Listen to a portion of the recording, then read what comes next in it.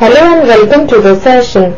In this session we will discuss a question which says that identify which function is exponential and which is linear from the following table. And in this table the different values of x are given as 10, 15, 20 and 25, and corresponding values of f of x are given as 20, 35, 50 and 65. And for these values of x, corresponding values of g of x are given as 4, 32, 256 and 2048. Now before starting the solution of this question, we should know a result.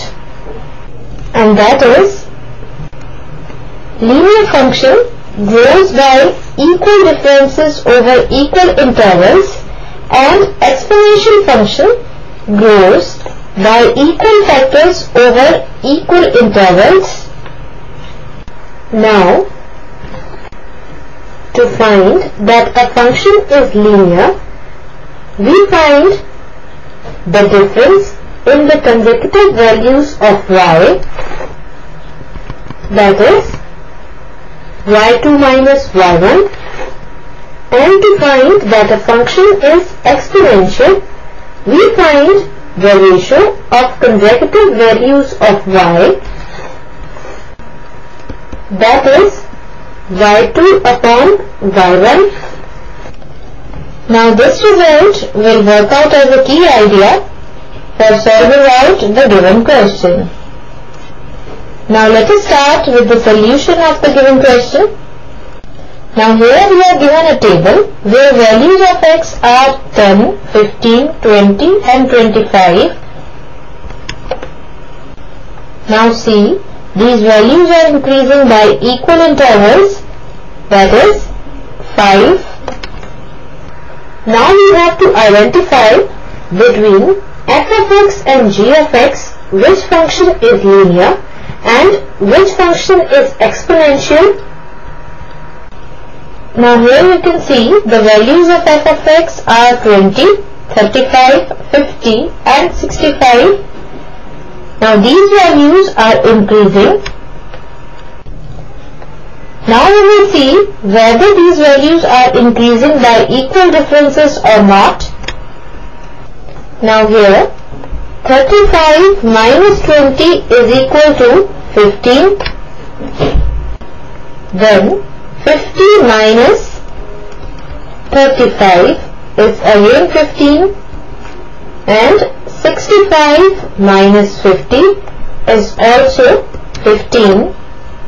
So we see that the values of f of x are increasing by equal differences, that is 15, over equal intervals, that is 5. So there is constant rate of change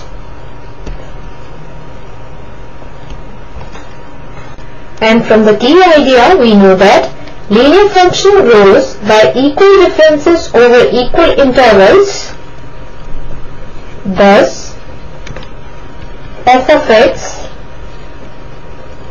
shows a linear relationship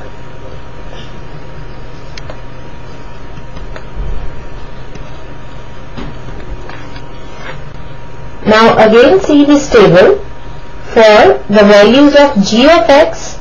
Now the values of g of x are given by 4, 32, 256 and 2048. Now here you can see 32 minus 4 is 28, 256 minus 32 is 224 and 2048 minus 256 is 1792. Now these values are also increasing but not by equal differences. So here the relationship is not linear Now we see the ratio of consecutive values of g of x, that is y2 upon y1. Now here 32 upon 4 is equal to 8, then 256 upon 32 is 8 and 2048 upon 256 is also 8. So we see that the ratio of consecutive values of g of x is constant. Thus, g of x is an exponential function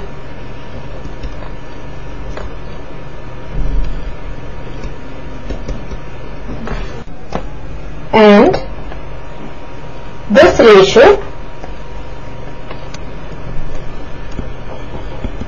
is called factor.